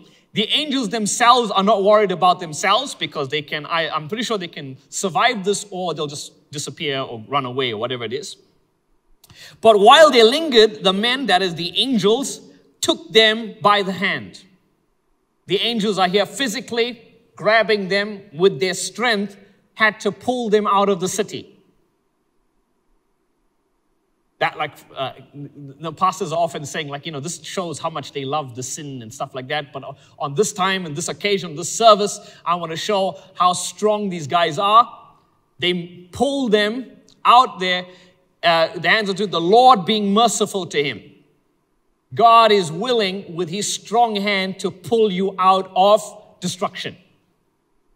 And they brought them out of the city and set them outside the city. We know what happens. The fire, the fire comes down. The next one says, came to pass when they were outside, escape for your life. Come with me if you want to live, Don't look behind nor stay anywhere in the plain. Escape to the mountains, lest you be destroyed. In other words, the blast is going to be intense. Only in the mountains will you survive. And then Lot said to them, please know, my lords, indeed your servant has found favor, but it's a bit too late now. He's like, I can't really escape there. I mean, what's... I find this just crazy. These angels are trying to save them so much, telling them that there's a bomb going to explode. And this guy's argument is, if I go to the mountains, I'll die anyway. There's nothing there. Let me stay. So anyway, let's go back to the book of Revelation, back to that story that we were there at just now. These angels are in the Revelation chapter 15. From the reports of the angels in the temple of the tabernacle of testimony, God the Father has rendered judgment against the earth. And it says, verse 6 says, out of the temple came the 7 angels having the 7 plagues, clothed in pure bright linen, having their chests girded with golden bands. Should be linen. You'll know linen when you see it. I just thought about this today. How did they make the linen? They had to grow it, at least from plants. Is it from plants? I'm not sure where it comes from. But they had to make this up in heaven. So if it's plants, there's an agricultural sector in heaven and a manufacturing plant in heaven. This had to be grown, manufactured, pulled, then milled and stuff like that, and then weaved into clothing. So most likely right now the angels are doing all of that. There are angels who are making this stuff, right? It doesn't just appear out of nowhere. God has processes in place, right? Earth mirrors heaven. So there are angels that are doing other work in heaven, angels that are doing maintenance work in heaven. There are, big angels, small angels, angels that are doing all sorts of things, right? Angels that run the elevators probably, that kind of a thing. Having their chests girded with golden bands. Next one. One of the 4 living creatures gave to the 7 angels 7 golden bowls filled with the wrath of God who lives forever and ever. Now, the living creatures here are the ones I was talking to you about earlier. These are the ones that look really, really strange. And we'll go to it, but let me just finish this chapter. We'll explain how these guys look, what they're doing, where they're standing. It says, the temple was filled with smoke from the glory of God and from his power. And no one was able to enter the temple till the 7 plagues of the 7 angels were completed. Because no one could enter the temple, this means no atonement for sin can be made. That means now the judgment that's coming is full-on judgment, and the guys can't repent. That window has closed. That's crazy. That means because the temple, no one can enter. The people that are on the earth say, Lord, please save us. Or though the saints, they are, they have the mark. They're on one side. But they also can't avoid judgment. This is why most of them will be tortured and martyred for their faith. There's also, because the temple is closed, there's no way to delay judgment, because now timing is of the essence. And this is like, thank you, Jesus. This is crazy. This is awesome. These living creatures are a type of angel that we see. Thank you, Jesus. Revelation chapter 4 explains them, which is what's happening here in the center. You can start in Revelation chapter 4, verse 1. It says, after these things I looked, and behold, a door standing open in heaven. The first voice which I heard was like a trumpet speaking with me, saying, come up here, and I will show you things that which must take place after this. Right? One of the prophecies for this year is actually the words, come up here, because this is the time when you need to ascend to the throne room of God. There was a few guys who were prophesying. They were saying, and in fact, our church as well, I think it was Mom who prophesied this. She said, come up here. Now is the time that you come up here. Come up to the heavens, and now you're going to know about what's going to happen this year. Come up here. Things are going to be different. Things are going to change, right? Look at the next line. It says, immediately, I was in the Spirit, and behold, a throne set in heaven. The one sat on the throne. In other words, now he's seeing in the Spirit. Previously, it was physical. He knew he was physical. Now he's having an out-of-body experience. Right? So he is awake. He just knows he's not lucid. Now, I explained that to you. One day when this happens to you, you will understand what this means. I had something like this happen. It was crazy. But you will understand why they say I was in the body, but also out of the body. I'm not sure how this happens, how this works, but you are somewhere else, and you are 100% aware you are somewhere else. And you can interact with that thing and that place. Sometimes it's a different dimension. It's like a pocket reality. That's the best way to say it. Where things are real, but not really real. You're not entirely sure where you are, but it's like another world, another plane of existence has been created. Another pocket has been created for you to show something to you. And you can touch it and move things and do things, but also you're here on the earth. And your body, you're well aware of your body on the earth, and you can do things and move things. But you're not actually affecting that directly in the way that you want. You don't want to be involved with this. You want to be involved here. And one of the places you see this is with Peter. The Bible says Peter was caught up, ecstasis, that's the word, taken to another place, another realm, where he was shown the sheet coming down from heaven. So when the sheet came down from heaven, all the animals were in the sheet, and God said, take, eat, all these things. And Peter was like, no, it's unclean. And then the Bible says the vision rewound itself and replayed. That area, the Greek word is ecstasis. That means it was another reality. You are in a separate reality. And you can change things, do things, and move things around to explain it. So John the Revelator was on earth, experienced all the other things. Now he is taken up into a separate reality where he can see the things that are separate. That's why he says, come up here. People who are taken to heaven can be taken in two ways. You can be taken physically, or you can be taken in a spiritual form. Most people are taken up in a spiritual form. And you can be taken up in a spiritual form anytime that you request it. And that blows people's minds, but yes, it's possible. One pastor I was listening to recently, she was explaining that she was in a worship service and she didn't like what was happening. She didn't really like the song or something like that.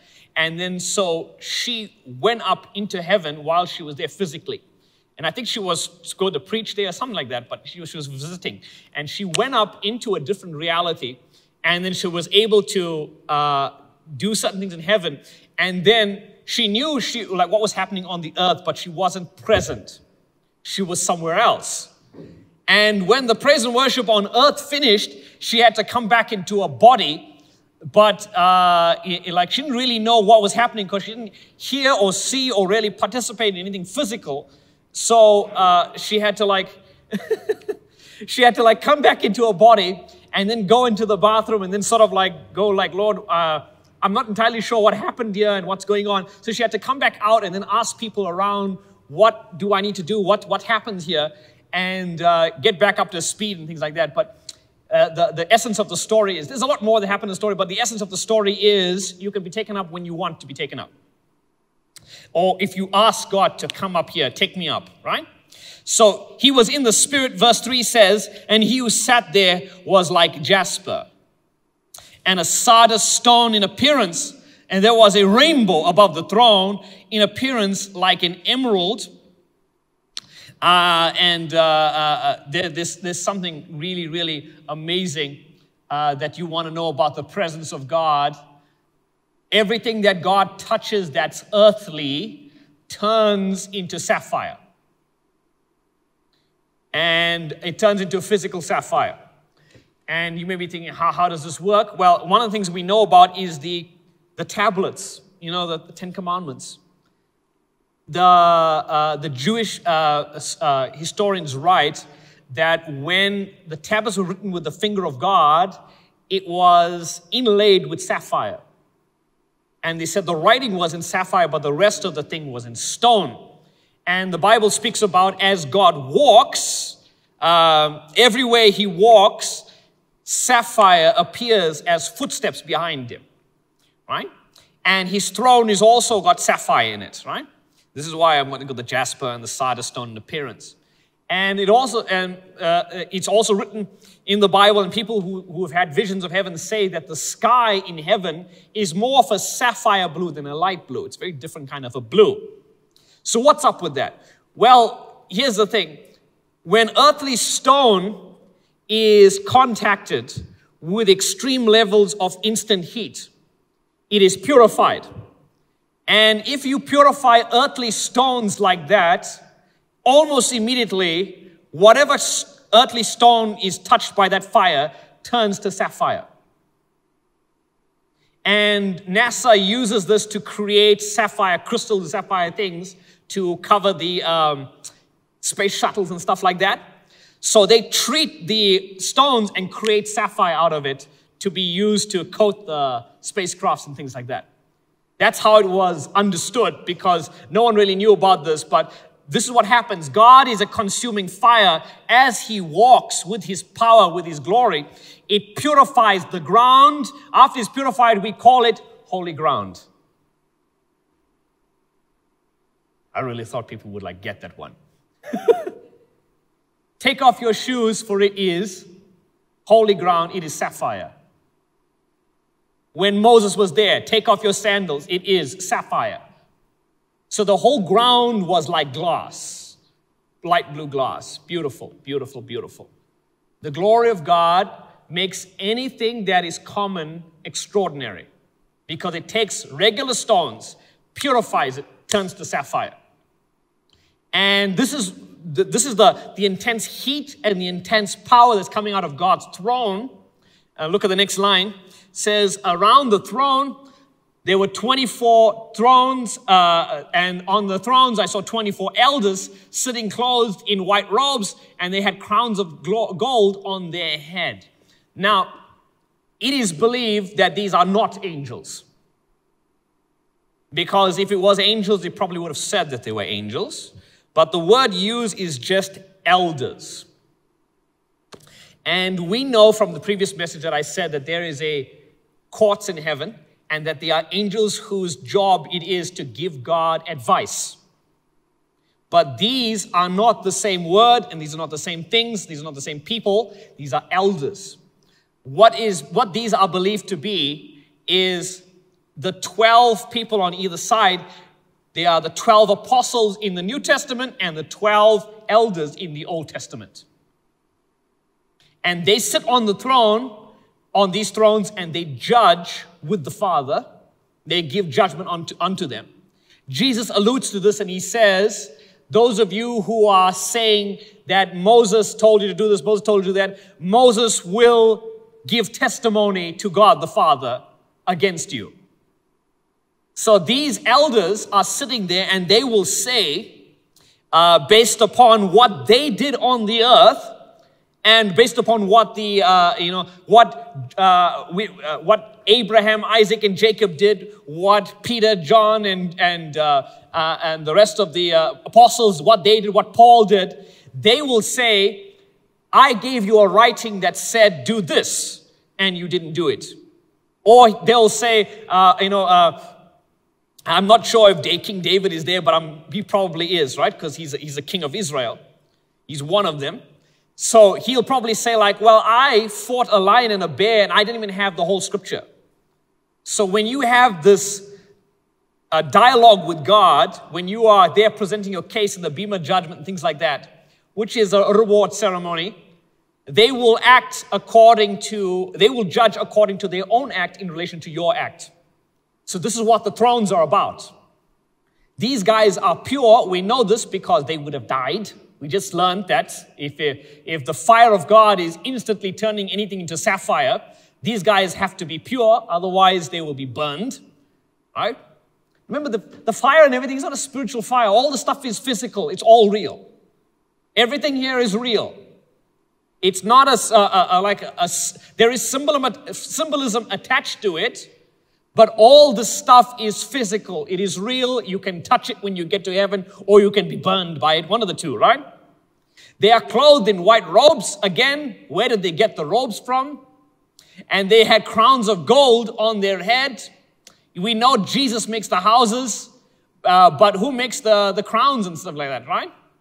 Certain people believe that Jesus is the one who makes the crown because based upon your works are given, which the Bible says they come as like books and stuff like that. And then they are put through the refiner's fire.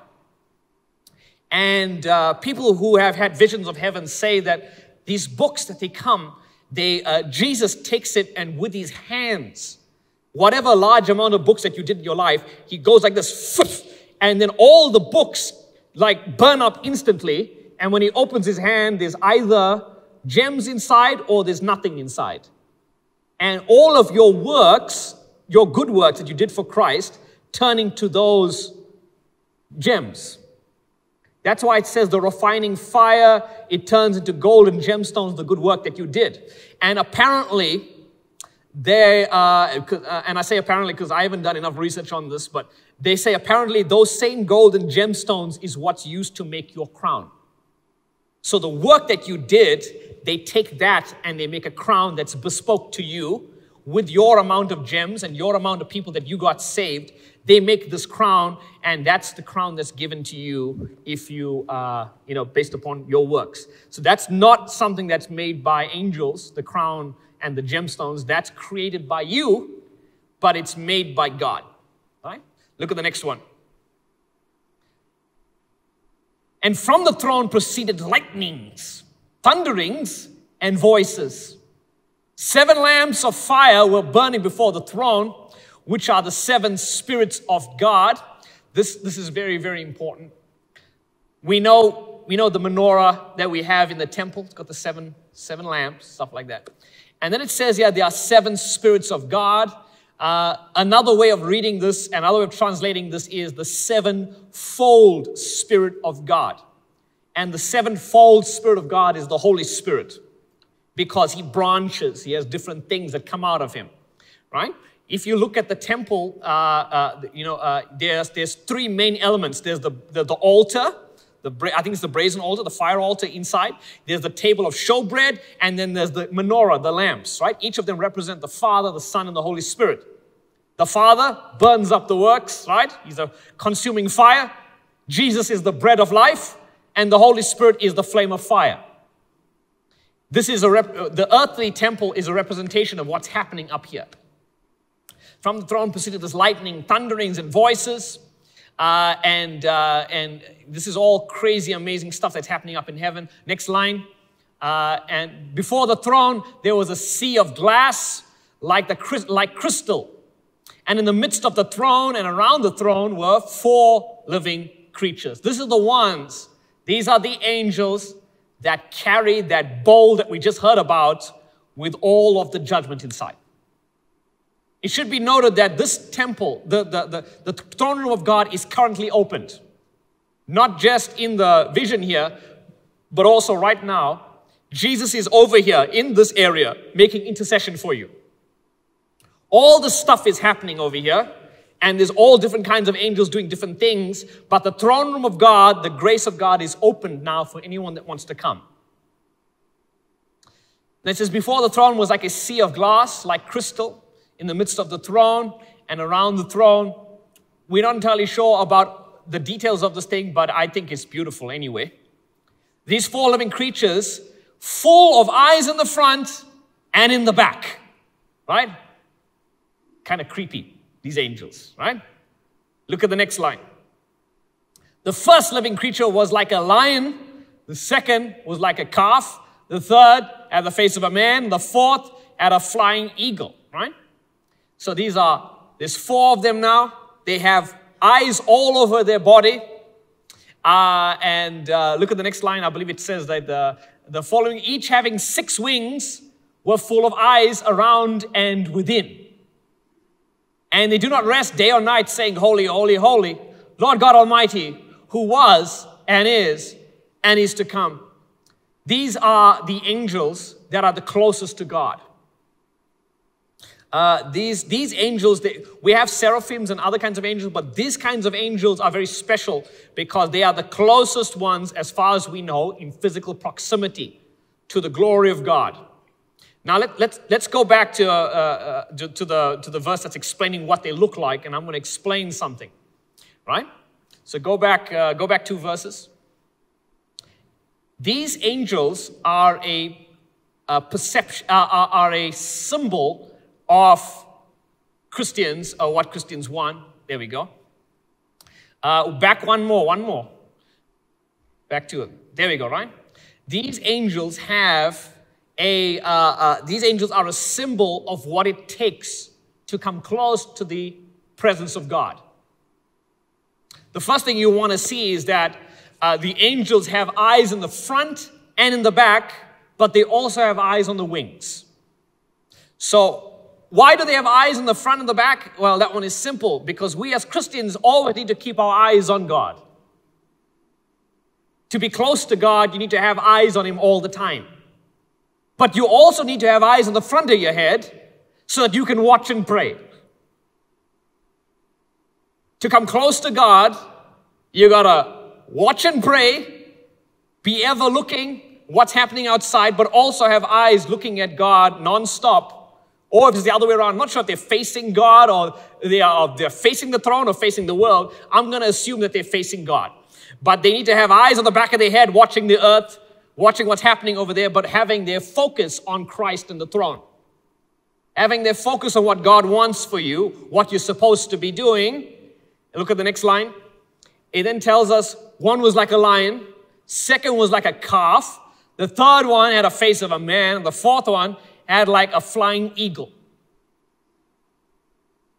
Each of these animals represent a different personality type. They represent a different type of Christian. And they also represent different communication styles. Because you'll find among people these not everyone talks the same way, not everyone does things the same way. You have kinesthetic people, you have excited people, people with a lot of energy inside them. You have introspective people, and you have people who are calculating, right? And when you learn communication, you'll actually learn that when you want to speak to a group of people, you will always have all 4 types of people in the building. And so you need to speak in a way that gains the appreciation, or rather gains the attention of everybody. And if you do it in a wrong way, you will turn off certain people and turn on other people. Or you will if you only attack the way that you want to do things your way, you'll only communicate with your kind of people and miss the other three quarters. When you learn marketing, they'll also teach you the same thing, right? When you do speech marketing. Basically, you have 4 levels of people who are excited, right? This is my own way of explaining it. There's more details about it, but you have people who are very, very soft people, very quiet people, highly introverted people. If you speak loudly to highly introverted people, they will get scared and they will get close, smaller, and speak less to you later on. They will regress more into the corner of their room that they were at, right? Highly introverted people. Those kinds of introverted people require, when they give suggestions, They do it after giving a lot of thought, because if their suggestion is not taken, they take it personally. Those kinds of people, we call them eagles. We call, the gift that God gave those kinds of introspective people, while they're eagles here, is because they are always paying attention to the details. They're always paying attention to the small things, the little things. And it's a gift that God has given, that you are able to identify when everything else is right, there's one thing wrong. And so they don't speak about other stuff. They don't do other things. They don't care about the big stuff. They're caring about small details. These are the kind of people that make watches and make jewelry, and they do art. And they're the ones who are like, it's 1 pixel too much to the left. And, this color is just not right. Or the curtain is just not perfectly straight. They tend to be creative people, and they tend to get really upset or sad when somebody doesn't like their ideas. Because they spend so much of effort working on it, it hurts them, right? That's on the one side. On the far other side, you have lions. Lions are loud. Lions care about the big picture. They care about the majority of the people. And they also care about making sure everybody heard them. They roar, right? If somebody doesn't like what a lion says, that's your problem, not mine. They don't care what other people think. They will eat you. If they could, they would, right? If you don't like their idea, I'm doing it anyway. Because a lion does what a lion does. A lion roars. The benefit of their gift is that lions are bold, and lions tend to be prophets, lions tend to be apostles, because they can't be suppressed. So they have, on the other side, on the energy scale, we have a +4, right? They are loud, they are great, they are in a way that they are brash. The problem with lions, or the lion personality, is that they can hurt people without knowing, because they just told the truth. They have no problem telling the truth, but they need to speak it in a gentle manner. Compared to the eagle, which is at the bottom, their problem is with the same eye of the eye of intricacy, or the eye of detail. If they focus that same eye on themselves, they will suddenly realize that they have lots of problems, just like everybody has lots of problems. When the eagle eye is turned on yourself, you suddenly become self-critical, which is why a lot of introverted people are depressed, because they're always thinking about themselves. So that same eye that's used outside to clear things is focused on themselves. This is why the greatest strength is also the greatest weakness. Same thing with the lion, right? The next one is the calf. That's the one that does hard work when nobody's looking. Calves are like if you think about oxen are always hardworking. They are gentle people, strong and silent type. On the scale of things, they are the second biggest after the lions. The lions are the strongest one, the calf is the second one. They will only speak up if they see something wrong, but they are often very humble people. They are often people who they can take some criticism. It's okay, it's not really a problem, but they won't really speak up unless somebody is getting hurt. Right? Everything will be fine. Trust the system. The problem with the calf is, with that same gift, is that the same dedication can be used as stubbornness. The only difference between being in faith and being stubborn is the direction you're going in. So when a calf is going in the wrong direction, they can be stubborn. But when a calf is going in the right direction, it'll be in faith. No one will be able to stop them. The third kind of people is you get the man. Men are very basic, very, very simple. Men have flaws, but men speak well. So they're not hyper detailed. They're sort of like right in the middle, where they're not an extrovert, they're not an introvert. They're just like whatever it is in the center, hyper balanced. They're the type of people where if something goes wrong, they think that they need to fix something, and they're not entirely sure how to fix it. They need to gain wisdom about it. So they spend time calculating. While the eagle is always looking and examining, the man is calculating. The man is trying to figure things out, and they are often types of engineers where they are building systems instead of building something that's dedicated. They build something that's unique. They're not loud, they're not brash, they don't have the strength of a lion, they don't have the dedication of an ox, but they are the person who will figure something out. The problem with a man, in this case, is that if it doesn't work, they tend to quit because they'll just try and find a new solution, which gets the ire of the people who are like calves, who are hyper dedicated to following through. People who are a man like, we'll just find another solution. And the calf is like, but we went halfway, right? We did it so long, let's just finish it. It may take us all night, but we'll finish it. And then the guy is like, no. We need a better solution because it's going to take too much time. And then the person who's pretty quiet will say like, you guys forgot about this thing. And then the lion person will shout at them and say like, we already know about this. And then you'll shout and you start to get the order back. Lions tend to be the leaders. The calves tend to be managers. Men tend to be engineers, and the eagle-eyed person tend to be people who are looking at the details. They're the finishers. So you have the different groups of people here. The starters, the continuers, the finishers, and the quitters. Everybody's all together, all the speaking techniques and everything inside there, right? So you'll learn that when you want to do speaking, you have to start slowly and softly to gain the appreciation of people who are soft and quiet.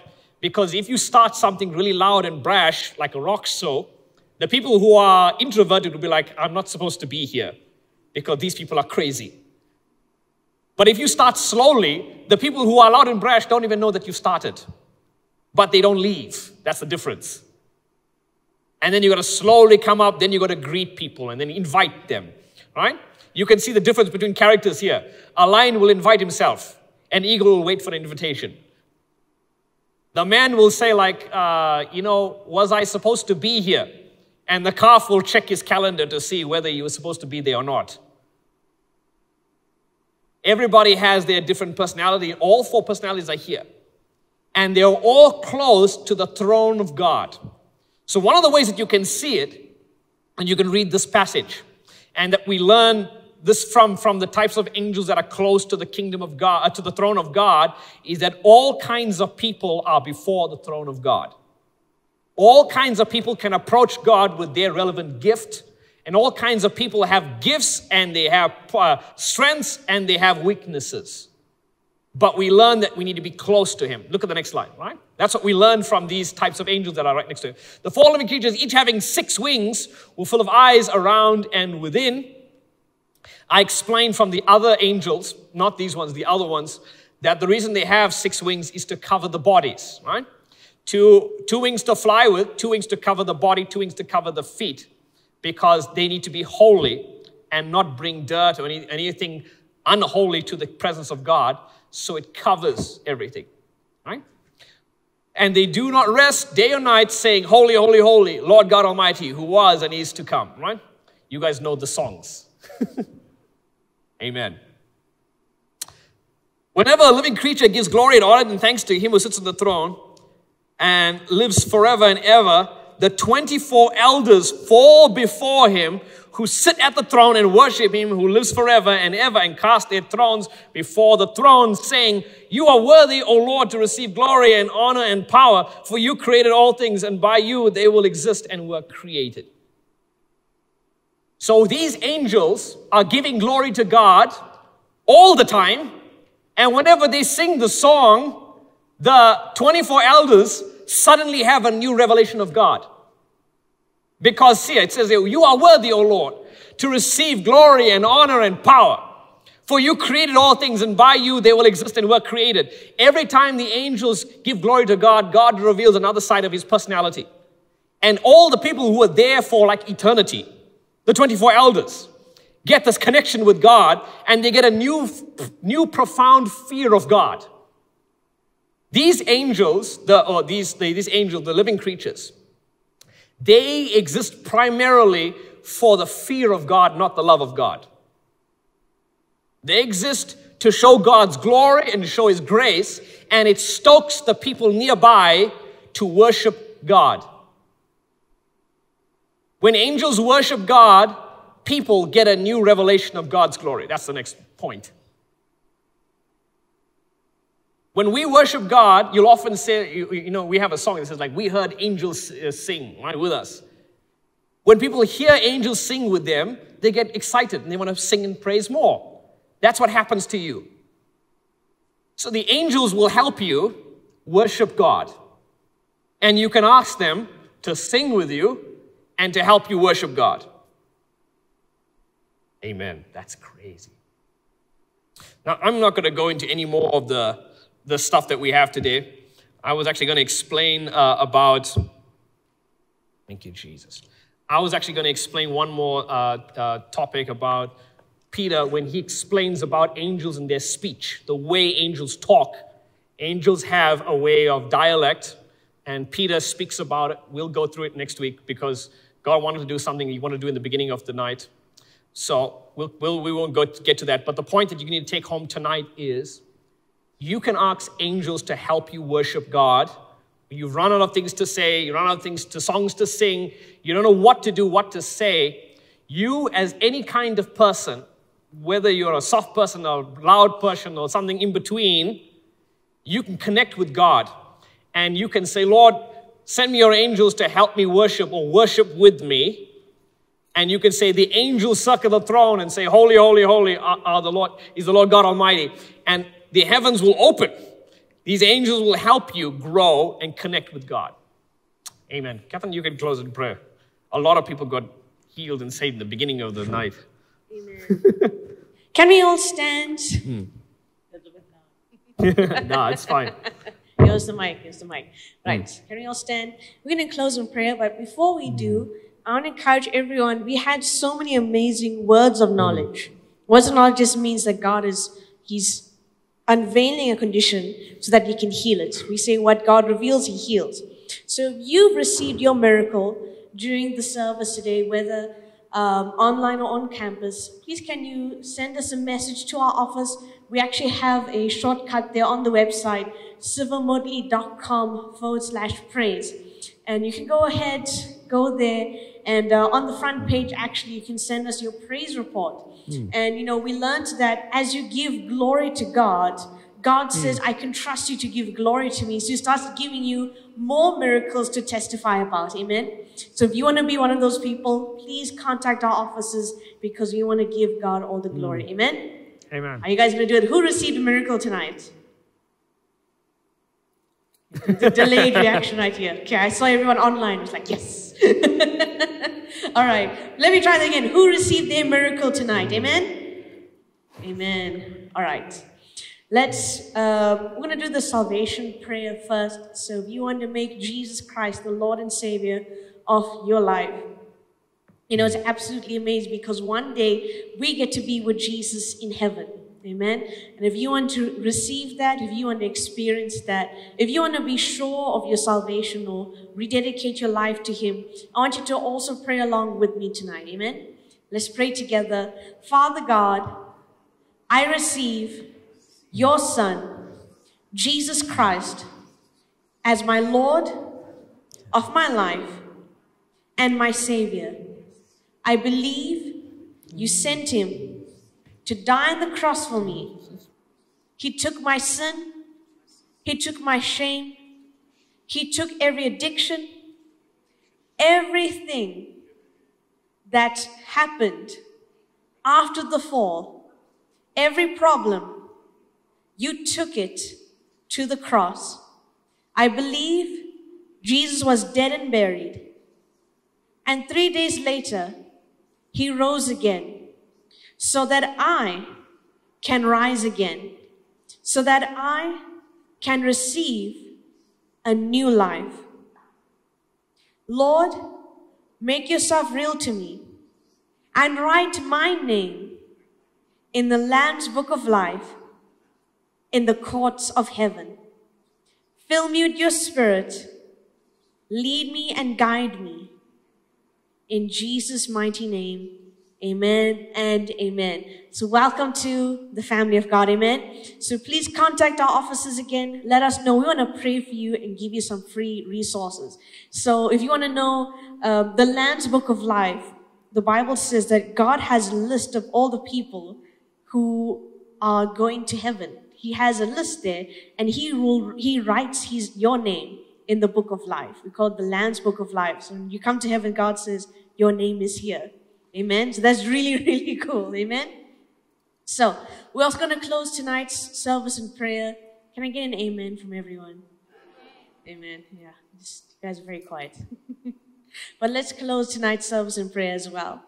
Lord God, I come before in the mighty name of Jesus. And Lord God, we thank you, Lord, for teaching us, God, about the angels, God, about our heavenly help, Lord, and about, God, the angels, Lord, that you've created. I thank you, Lord, God, that all of creation, including the angels, Lord, reveal and unveil you, our Heavenly Father. God, your word says that all of creation, it shows your characteristics. It's showing us, God, your glory, your holiness, Lord God. It's also showing us your grace, Lord. Lord God, your detail, Lord God. Lord God, your heart, Lord God. Your love, Lord God. Lord, we see that, Lord God, you have mimicked yourself, Lord, in our lives, God, because you are the Lion of Judah, Lord. You are the one, Lord God, who sees all, Lord God, from the finest detail, Lord, to the biggest detail, Lord God. You are also the one, Lord God, who loves people, Lord God. You sent your Son to die for us because you love us. I thank you, Lord God, that, Lord, you are also humble, Lord God. You humbled yourself.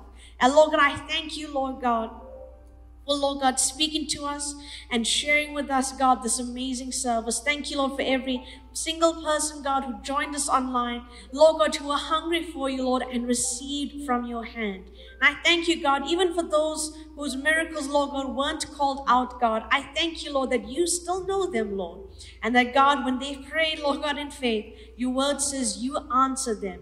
Thank you, God, for all the amazing testimonies and miracles, Lord, that are coming through, Lord God. I cover every single person, Lord, who has joined us tonight, both online and on campus, God, with your blood. And, Lord God, those also join us after the live stream, Lord. We cover them in your blood as well. And Lord, I thank you, Lord, that your blessing rests upon us, God. Lord, I ask right now that you send your angels to guard and protect us as we go to our homes or to wherever we need to go. I thank you, our vehicles are covered in your blood, Lord God.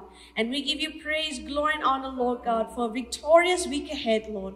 A week, Lord God, full of your presence, your power, your glory, Lord, and revelation, God. Thank you, Lord Jesus. We give you praise, glory, and honor, Lord, for what you'll do this Friday as well. In Jesus' mighty name, I give you praise, Lord. Thank you, God, for teaching us your word. In Jesus' mighty name. Thank you, Lord Jesus. Thank you, Lord God. We praise you. We worship you, Lord God. We bless you, Lord God. Thank you, Lord God, in Jesus' mighty name. I'm going to do the Lord's, the Aaronic blessing. The Lord bless you and keep you.